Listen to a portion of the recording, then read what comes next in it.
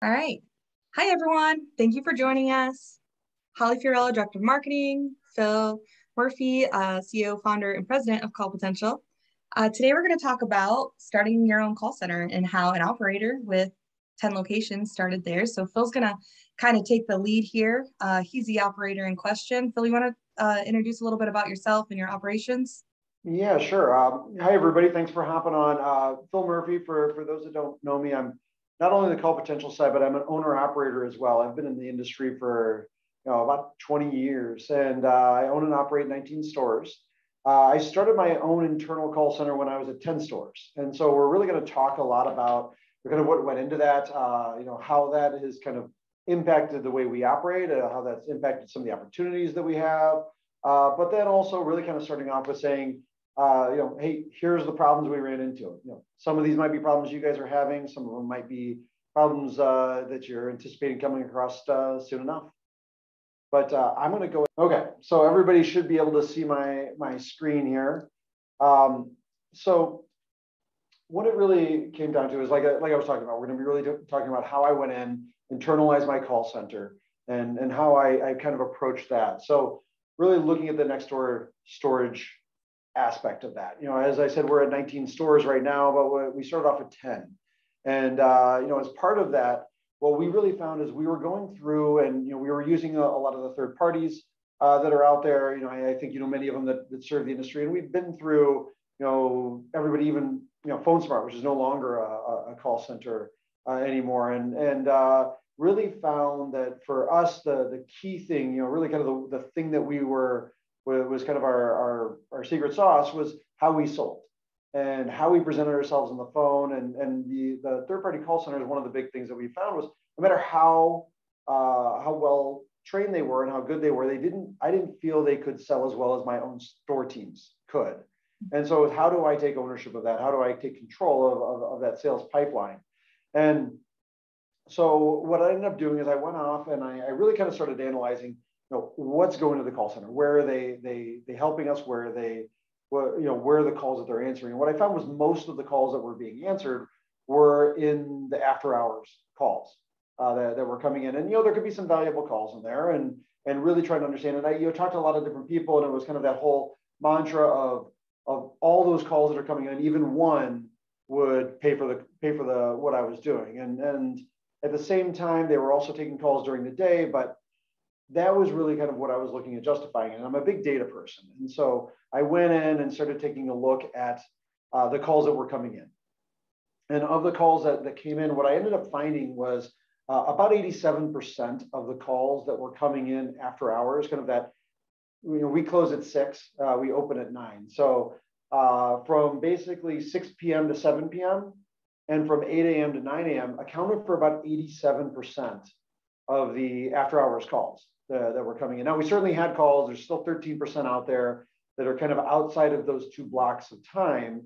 But those were calls that were, they ranged from, an hour and 1 minute all the way to 2 o'clock in the morning. And what I found was, I was going out there and spending some pretty significant amounts of money to have somebody take that call, when many of those calls that I found in that kind of 13% window were existing customers. Or they might be prospects who would later reach out to us, or they may be a prospect that just goes away and we don't get. And I really started kind of breaking it down to go, okay, how many calls do I have out there? How many of our leads? What was my percentage of closing to those leads? And I applied all that to look at it and go, okay, just like I would look at my SpareFoot or my Google Ads or really anything else and say, okay, what am I spending for that rental that called me at 11 o'clock at night? And what I found was I was spending more than I would get on an average length of stay. It could be a couple $1,000s that I would spend on that rental that resulted from that after hours call. And that's kind of aggregating across all my stores. And so to me, I was like, well, okay, the justification isn't necessarily going to be in the after hours.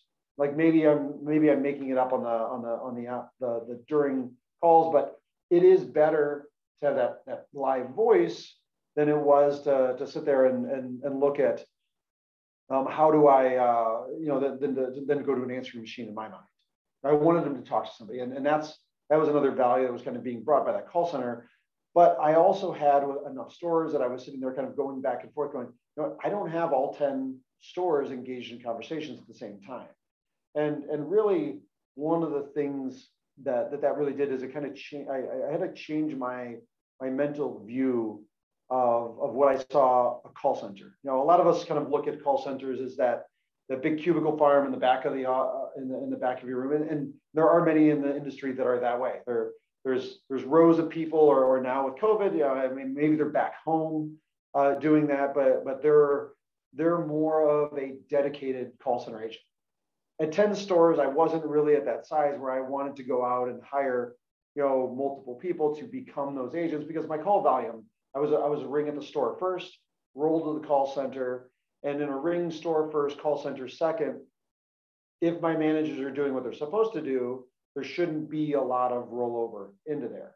What was it about 10 locations that made you consider starting your own call operations? At 10, it was more a matter of, I need to take control of this. We see operators coming in even smaller than that. I think our smallest is 4 locations that are running it. But it was really, I had to sit there and go, how do I get the phone call to someone that's ready to take the call? And how do I, along with that phone call, do I get the right information so that they can handle the call? And so really, in my mind, it was needing to do that. Now, I happened to be at 10 when I did this. I really probably could have done it smaller. It just is a matter of how you fit it in and how it fits your operational needs. And, I mean, especially we're seeing right now with the unmanned aspect, we've seen a large growth in the number of people who are sitting there with smaller and smaller portfolios that are sitting there figuring out, like, okay, how do I answer these? So if they're hub and spoking it, so a hub and spoke is you might have 2 or 3 locations that don't have offices, and you got one central office. We see that especially if you got 20, 30,000 square feet in a property, you may not justify a full-time employee. And so some people have gone and said, this is our office. These are ones you drive to the office to do. Others have gone out there and said, you know what, hey, we're going to be here Monday, Wednesday, Friday. We're going to be at this other office Tuesday, Thursday, Saturday, or some variation. It doesn't matter, because at the end of the day, I need to get that phone call in to whoever can handle it. And so really what that I had to do is I had to really kind of change my thought pattern and what a call center was. And kind of like I was talking to, call center was really just distributed communications. It's not a call center in terms of the cubicle, the headset, and everything else. It's hey, I've got 10 stores, 19 now, where I need to get the call to somebody who's not busy talking to a customer or busy interacting with someone else, because at all times there's somebody that's sitting around there. So what that really did is that mentality allowed me to shift from kind of this 50, 100, 200 store view of a call center that had been kind of throughout the industry. It was kind of something only for the public storages and the very largest operators to go out and do, to much smaller scale that can be out there. What was the first iteration of Nextdoor's call center distributed communications? So yeah, and that goes back to the 87%. That I was talking about, looking at those calls, the 87% an hour before and the hour after. What I ended up doing was, rather than going out and hiring people to be agents, I used my existing store teams. And so those store teams were ones that were able to take one store and shift it to open an hour later. So instead of 9 to 6, it was able to be open from 10 to 7. Another store that was able to open an hour earlier, so it was able to be open from 8 to 5. And so what that did is that gave me coverage on both of my bookends. So I was covering 87% of my calls, but not having to add staff, not having to add, employee cost onto there. But then at the same time, our peaks are throughout the day. And so I've got other stores that are able to log in during the day. That's really kind of the hours. They're by themselves in those opening hours. But then the other stores come on, and I've got more agents, so I can handle the kind of the flow throughout the day. And so it allowed me to really kind of have better control in all that. And then really kind of the next thing that came of it is as I'm sitting there getting calls in, it became very important to sit there and protect and keep the right people in the right, get the right tools in the right hands. One of the things that was always kind of in that normal thought of a call center was, I've got my Cisco system, or I've got all these VoIP phones and this hardware aspect, and it's, to stand up a call center used to be $1 million to stand up a call center, and I mean, that's why you see them at Comcast and AT&T and things like that, because they've got the demand and to justify a cost like that. Well, really what we ended up doing was changing around. So we're sitting there, okay, how do I get my equipment costs down? And so when we're using Call Potential to run our call center, we're able to do it with a headset we got on Amazon for $40. I mean, really, if you've got a set of AirPods, or just a wired, microphone and earpiece, you can operate off that, because all you need is a laptop or a computer, an internet connection, and some sort of microphone, and you're all set. So that really kind of cut our cost of infrastructure down. But then the more important thing was how do we get the data to the customer? So if somebody calls my Naperville location and there's nobody able to answer the phone, it's going to roll into my call center. Well, that call center might be in Peoria, and Peoria, they've never been to the property in Naperville. They don't know the property, and so it was very important to sit there and make sure I've got all the data that's available. So, like you can see up here, this is an example of one of our script cards that's on the screen, but it's basically being able to pull the script out. What are they saying? What are the amenities? What are they talking about? What's my unit availability? You can kind of see in the bottom right corner. What's my pricing and specials and things like that, and then just a variety of other things. And so, like, this is Jim Smith coming in, and he's an existing lead. I know that coming in, so I'm not going out there trying to figure out, like, oh, they're starting from scratch, because that was always one of the things I always had a hard time with the third parties, was every interaction was a new interaction, and then instead it wasn't a continuation. It wasn't a, hey, you went to my website and made a reservation. Did you just need directions? Instead, everything's got to be captured. They've got to go through everything again, and it makes what could be a 2-minute conversation into a 10-minute conversation. We're re-entering everything that's already there, because that's the other thing is it's very important to kind of protect those agents, because your largest cost in a call center is typically your people. And if you're not using technology in there to kind of keep them on the high value thing, so for me, sales is the most important thing they're going to do. And so we utilize our call routing system. The call routing system would sit there, and we have something called a smart route. So when somebody calls in, we know if they're a customer. If they're an existing customer, they become ineligible for my call center. If I don't want my call center dealing with existing customers, I want them dealing with rentals. Or if they're delinquent, we're going to automatically route them to a pay by phone. So again, I'm protecting the time of my agents. But then the other part of it, go ahead. Just the way that your call center is laid out, it might be helpful if you talk about how the difference between your agents and the locations, and what calls are triaged where. Yeah, and I'm calling them agents, but the agents are store level employees.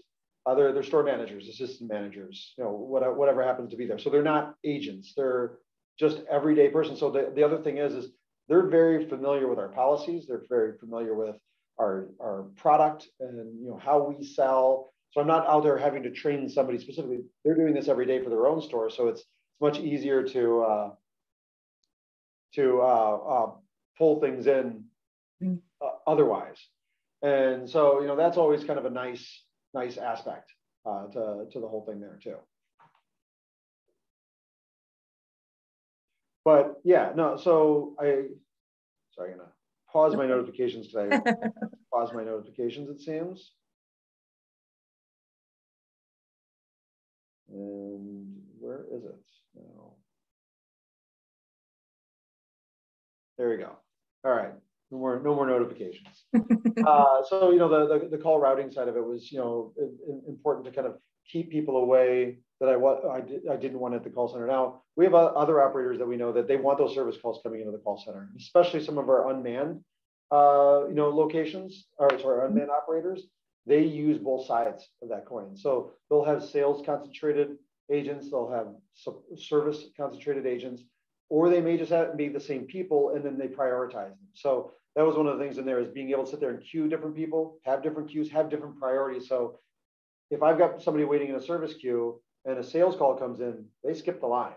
Kind of like when we were talking about going to Disneyland. If I get that Genie Fast Pass, they're moving right up to the top, and it's a matter of what do I consider important.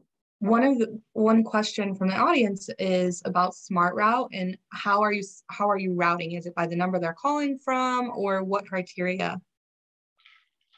Yeah, we look. There's a number of different things we look at, but when they're coming in, we know if we've seen them before.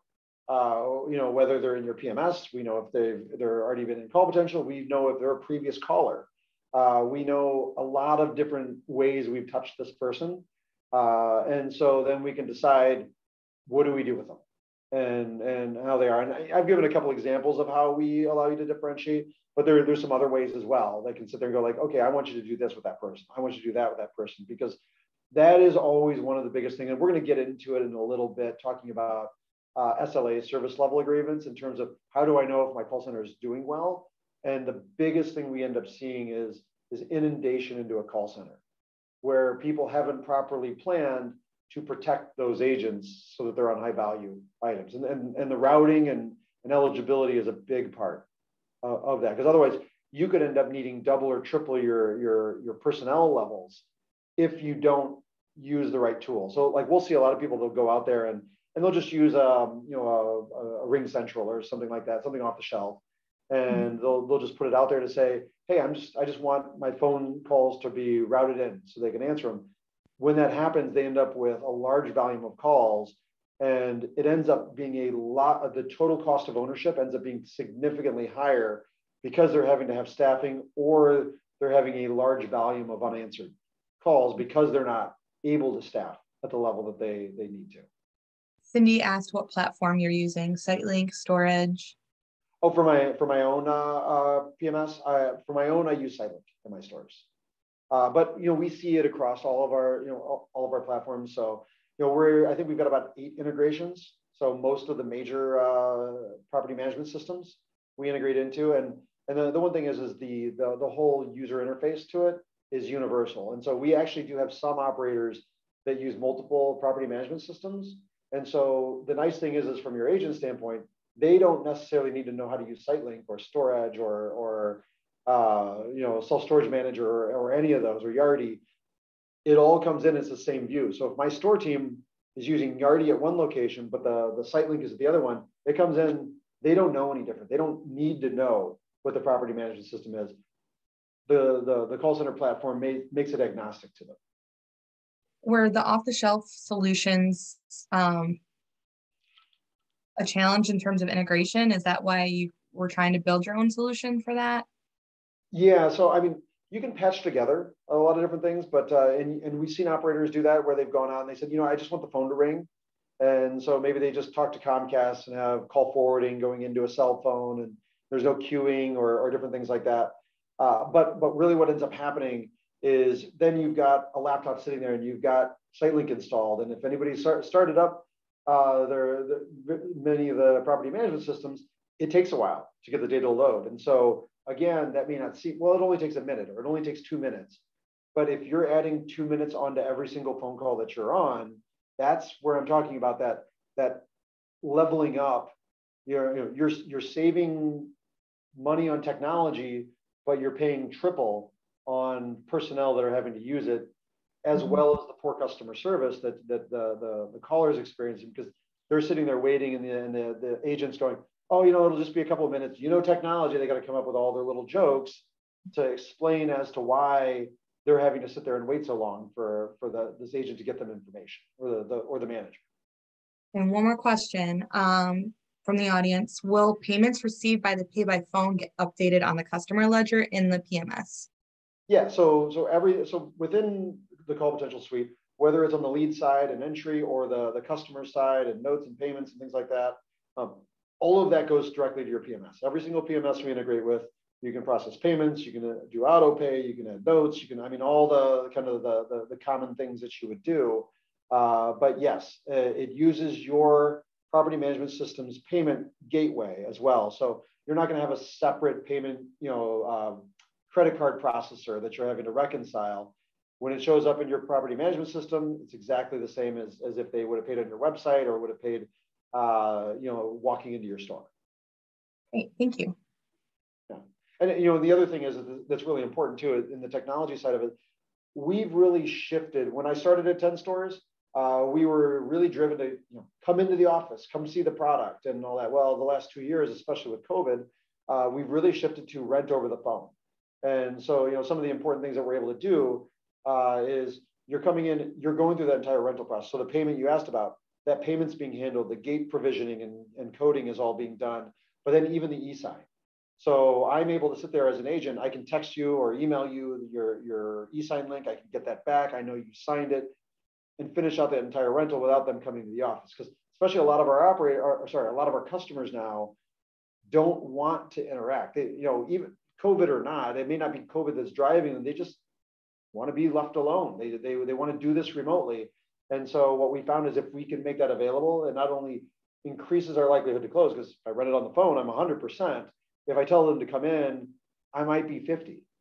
And so it's one of those where our percentage of close is much, much higher, being able to do that. And it also means they're not going to accidentally pull into my competitor who might be 3 doors down and otherwise rent from them. So rather than having to take a message or forward to other locations, you're able to complete the move-in regardless of what location they called from. Yeah, well, and that's another thing. We have concentrations in different areas. So there might be 3 or 4 stores in a geographic area, geographic served area, and so we'll have that often where somebody will call, within an area and say, oh, hey, I needed a climate control. Well, we don't have any climate controls. I've got one over here at my sister property.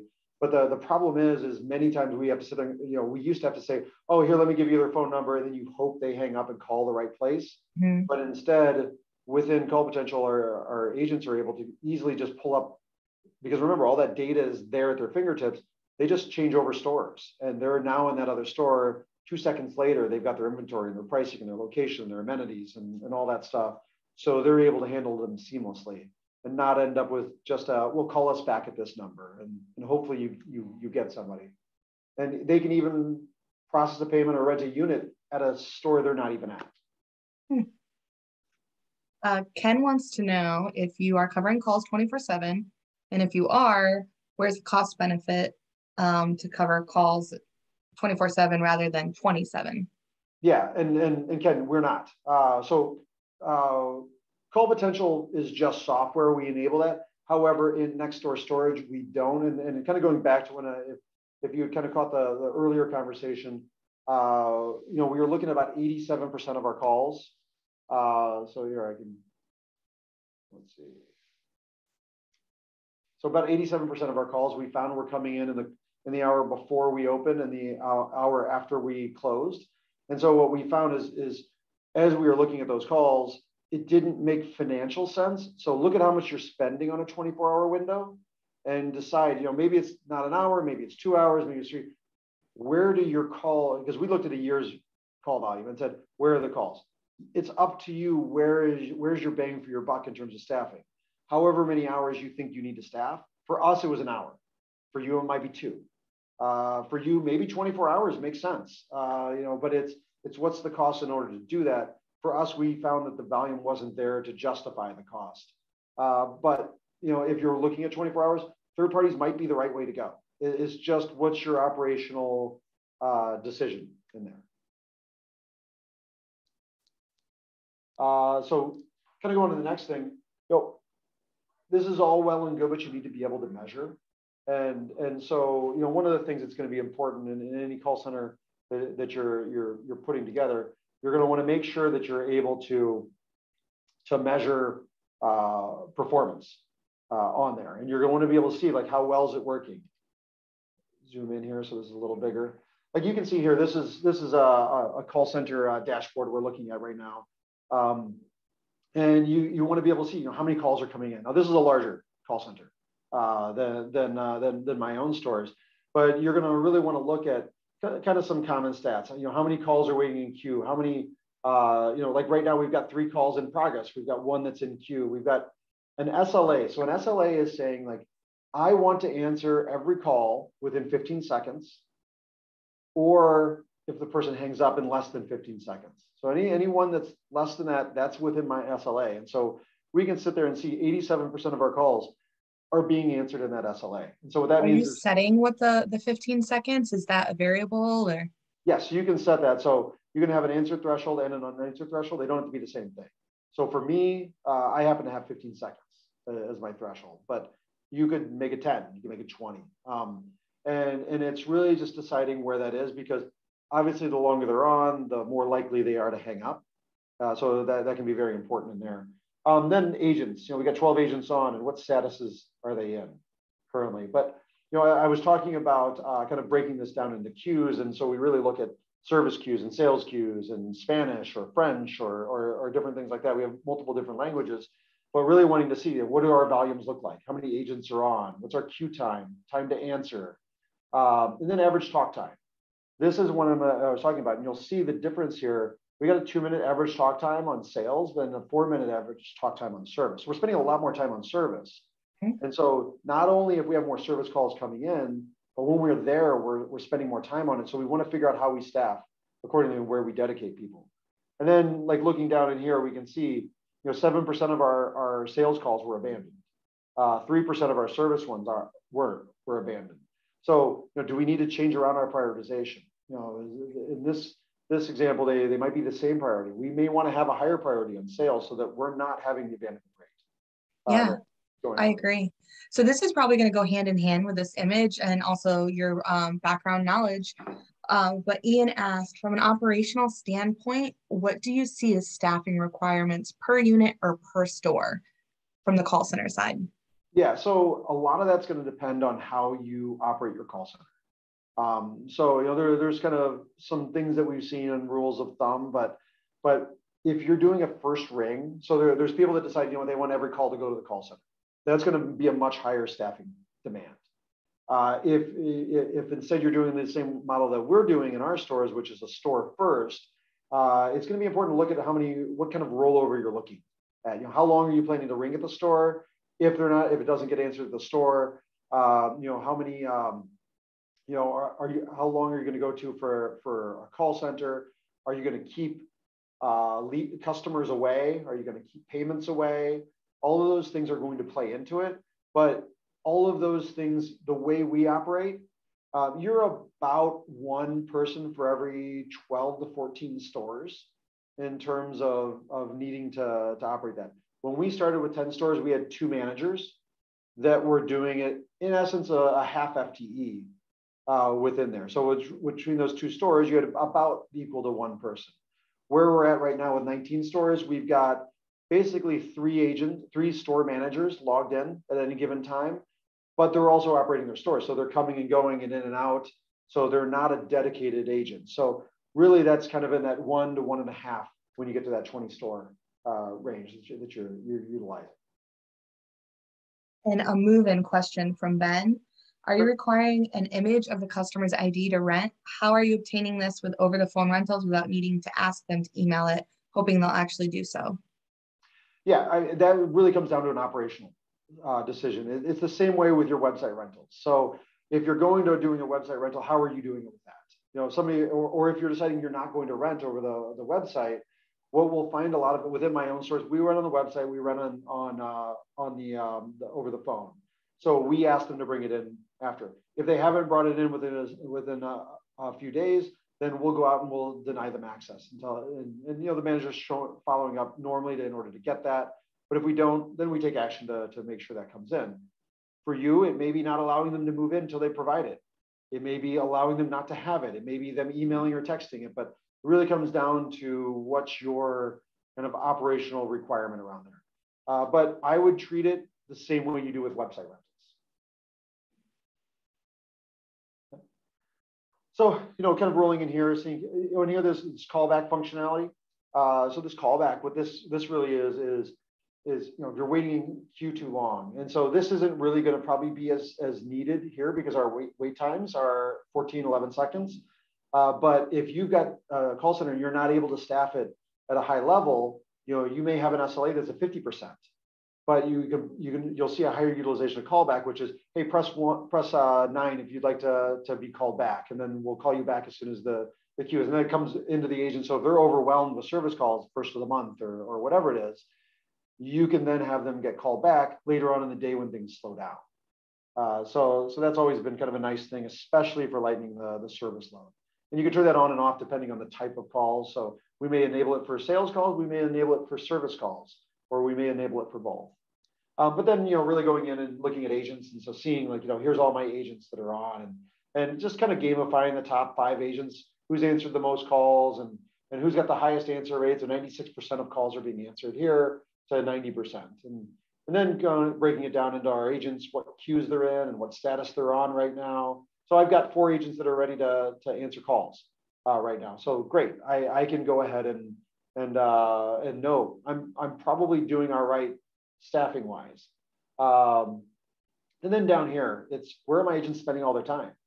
I can sit here and see, I've got an hour, I've got a lot of time in ready status, but at the same time, I've got 18 minutes, 57 minutes, an hour and 44 hours in on-call status. So that's in how long am I spending talking on the phone. So Gigi here, I've got like, why are you spending 4 hours on the phone? And so I can come up here and look at Gigi and see her average talk time is 8 minutes and 18 seconds compared to everybody else. That's concerning. So I can go back in and listen to Gigi and go, Gigi, you're spending way too much time on your calls. The process you're going through it needs to be shortened. It needs to be sped up, because in the time Gigi handled one call, Elwin here handled 4 calls. And so again, my staffing is impacted by those average times. And so I don't want to see long times. And then kind of last in here is really just kind of looking at our call distribution and where things are, where they're being abandoned. And so I can see calls and agents that are online. I can see abandonment rates and how that's impacted. Then I can see the calls that are going on. So there's 2 calls that are going on right now. They're both with unknown callers. I can see if they were a lead. I can see how long they've been talking, what their phone numbers are, what location they're calling, where they were in the priority queue, various stuff like that. But that's all really kind of the data that goes into understanding what's going on in my call center and knowing like, hey, do I have a staffing problem? Am I overstaffed? Am I understaffed? Things along those lines. But that is kind of the dashboard side of it. And then really kind of from there, I mean, I guess it's more a matter of if there's any questions, as I said, I know we kind of fielded them as we've gone, but we've also got, we've kind of talked a little bit about what Nextdoor did, but we've also got this call center ebook that's out there. It goes through a lot of best practices. It goes through a lot of things I talked about, but it also talks about a lot of kind of metrics and things that you want to look at and how you might want to approach it. And we've talked a lot about the way I've approached it, but there's probably 4 or 5 different approaches that are detailed in there. Like, how did you do this? How did we see other operators approach this? Because just because the way I did it, it doesn't mean it's the right. It was the right for me, but it may not fit your operational decision. Just like when we were talking about pictures for move-ins, there's different operational decisions you're going to make in the same context. So staffing is a hot topic right now with getting the right people and bodies available to answer the phones. What are some technology features that you are using to kind of help make sure that people's needs are addressed while still scaling back how many bodies you need to have to do that? Well, part of it, what we're seeing a lot of is implementation of their own call center, contact center, whatever you want to call it, is being able to centralize some of those rollovers. So within my own stores, first it was COVID in terms of closing stores down. Then we, difficulty with hiring and retention, and then just calling in and out on sickness, especially, the beginning part of this year. And what we found was by having the call center there, it allowed us flexibility. If we had to close a store for a day or an hour or a weekend or whatever, it wasn't a see you Monday. It was, hey, call this number, we roll right in. We're able to service them just like we would anybody else without skipping a beat. Because some of the other things in Call Potential help automate that process. So if I need to roll over, I need to change a call route, you change it at a snap of a finger or a click of a mouse, I guess I should say. And those calls are routing based off of that schedule. So maybe I used to be open on Sundays and I'm not anymore, and I want to go straight to the call center on Sundays. I may change a particular location from being a location first on its location first on Monday through Friday and Saturday, but on Sundays it's call center first. And so that kind of allows that whole side of it. We have another question from Ben. Phil, do you feel that your current setup, existing managers acting as your call agents, has a limit to it? If you were at 40 to 50 locations, would you continue the same style, or would you consider having a designated call center team? No, I think when you get to 40 or 50, that's where you're definitely hitting the economies of scale where it makes sense to be centralizing. Now, centralizing doesn't mean they're sitting in an office. Centralizing can be sitting at home. I mean, technically, you could be sitting at Starbucks. It doesn't matter. Obviously, a little distracted there. But as you scale, I definitely think the store team, and we're really getting to the point now where we're getting to that edge as well. But at 40 or 50, can you do it? Yes. I think you're better served having dedicated agents at that level. Where do you feel that edge is? I would say the answer is going to vary depending on the size of your properties. If, we've seen stores that are 13 stores, but they're large. We've got a Manhattan operator that's 13 stores, and they need to have a dedicated call center agent because of the size of their properties. Where the reverse of it, especially with a lot of the unmanned facilities, they might be 10 or 20,000 square feet. So it's not necessarily quantity of stores, it's going to be quantity of units. And so, I would say in your typical store, if you're 500 units a store, you're probably hitting that edge around that 20 to 25 mark. If you're smaller than that on average, then you're probably going to be able to get a little bit larger. But it's really kind of also stem into the call volume you have coming out and how you're approaching that. But yeah, there's no golden answer. With a lot of our clients, we sit down and kind of talk over that, and obviously coming out of this, if you got more detailed questions specific to what you're doing, we can certainly hop on and we talk about that a lot in our kind of sales conversation. Could we try to take a more of a consultative approach? Say, hey, this is what we've seen others do. At the end, you decide, but we can kind of guide you in best practices. Good. You did say that it was a loaded question. Any other questions, guys, while we still have Phil? He's happy to answer them. I always like my loaded questions. Yeah, we will be sending out the recording when this session is over. So if you guys came in late or you missed anything, you want to review, we're happy to do that again.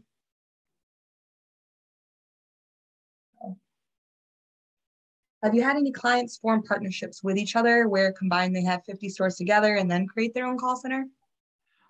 We have. We've seen that before. There's a couple operators that have kind of come up with their own, I don't know if I want to say co-op, but collection. We've also seen operators that have gone out there and said, hey, we're going to do our call center. We have 20 stores, and we're going to go out and offer as a service. To get some other people out there, and they're just going to pay us for that call center. So we've seen a lot of people, a lot of different. It's interesting the number of different approaches to call centers we've seen, and I don't think any of them don't work.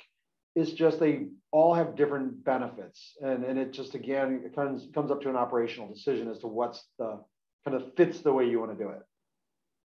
So you would like to know if all move-ins are completed through Call Potential. Well, I mean, we have move-ins coming through our website. We have move-ins coming through Call Potential. But from a call center aspect, yes, all move-ins are done through there. When you got at the store teams, at our stores, they're done through Call Potential, and then we'll see more mixed bag depending on different operators in terms of where they're wanting those to be done. Great.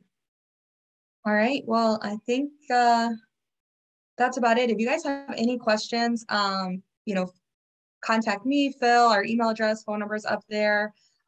Thank you very much for joining us. We look forward to seeing you. Again, if you're coming to the conference, let us know, stop by the booth, come hang out with us and celebrate Call Potential's 10th birthday. Really appreciate your time. we're buying drinks and food. So stop by the Tin Roof in Orlando Yeah. if you're down there. So Drinks on Phil. Let's go. oh shoot, never mind. Don't come. Can't Thanks, wait to everybody. see y'all. Thanks, guys. Thank you, Phil. Bye, everyone.